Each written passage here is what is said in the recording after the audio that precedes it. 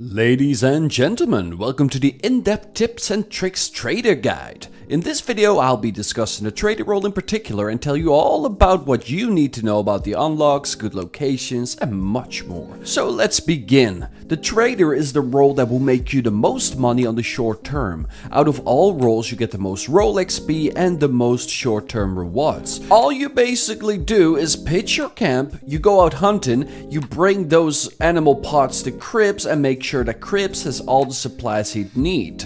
So let's talk money and the inner workings first, and later in this video I will give you all the tips and handy information you could possibly need. So once you are set up with Cribs by simply reading his letters, starting the business up, you can get to hunting and gathering supplies. Once you have enough materials and production, you can start producing the goods, and later down, you'll start selling the goods. Out of all roles, this is okay as for solo friendliness. It's all depending on luck and not having dickheads in your session. So let's open up the menu and go over everything in depth.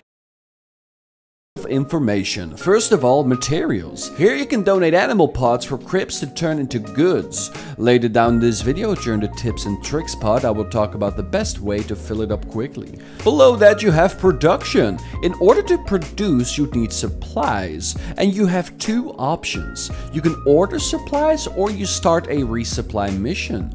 Always do the resupply mission. It's done within 10 minutes and you'll be good for a 50 minutes in total. That's how long it takes for production to stop. There you go, a couple of bonus tips and you didn't even have to wait till the end of the video.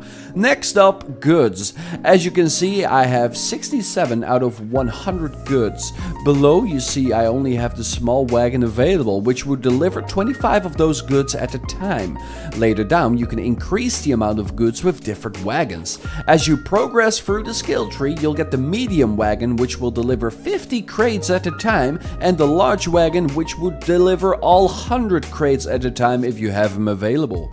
The medium and large wagons probably have monetary bonuses as well, but as of now no one has unlocked it yet, so I don't really know about that one, but I'm gonna assume it does because it would be pretty weird to increase the risk and have the same reward.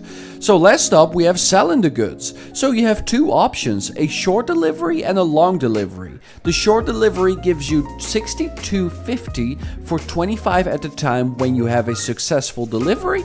For the long delivery it's about 78 at a time. The short delivery is the only one you should really go for. The long delivery is simply not worth your time. It's pretty damn risky, and besides that the extra money you get is not really worth it at all. Now before we move over to the tips and tricks for the trader role, let's take a look at the unlocks and point out some of the most interesting ones. So besides the exclusive outfit, you can get a hammer as a melee weapon. You can train your dog to give you a heads up when pesky thieves start raiding your camp, a weapon locker to store weapons, the medium and large delivery wagon to increase profit, some exclusive ponies to unlock for traders only, and a material satchel upgrade. The last one in particular is handy for feathers and whatnot, so you can gather more to sell at the butcher. So let's talk about some tips and tricks for the trader role.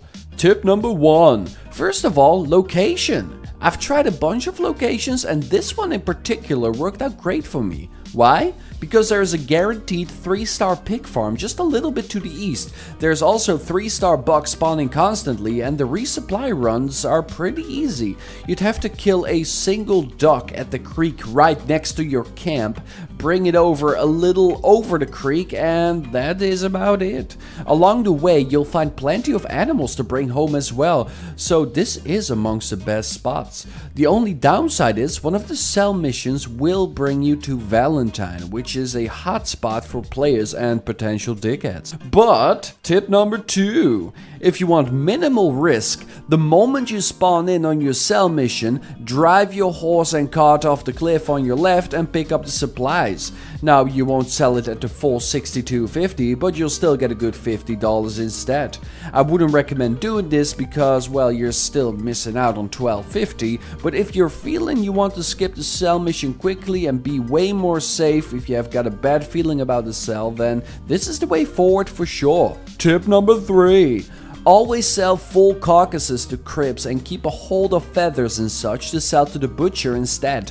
The The full carcasses increase the material meter way more than animal parts do, so it's not really worth your time skinning the animals. It's best to go after deer as a trader cause they are the most common and will give you the most bang for your buck. And always go for 3-star animals as well. It does increase drastically selling a 3-star buck or animal to cribs over a 1-star animal. Tip number 4. How long does everything take? Good question. So every good takes about 2 to 3 minutes to craft, and it drains the bar for about 5%. Every perfect animal, at least the bigger ones like deer, bring in about 5% of the material bar back, so you'd have to work pretty quickly to keep it up. Location is therefore super important. The supplies you bring home will last you for about 50 minutes to an hour roughly, so you'd have to do a resupply run for every 60 minutes. And remember, do hunt while you're on those resupply runs. You can whistle your horse along and in 10 minutes you can get some good animals while you're at it. Definitely figure out location though. The location is the most important thing for the trader role. It is really super important. Tip number 5. If you want to make sure you'll be left alone, get a camp set up far away from civilization. Near Saint Denis is a bad place, so is near Valentine. People can be dickheads, and you don't want to deal with dickheads, and you don't want to be near dickheads. Get as far away from them as possible, like New Austin. Now there, you don't have to deal with anything except for the vultures.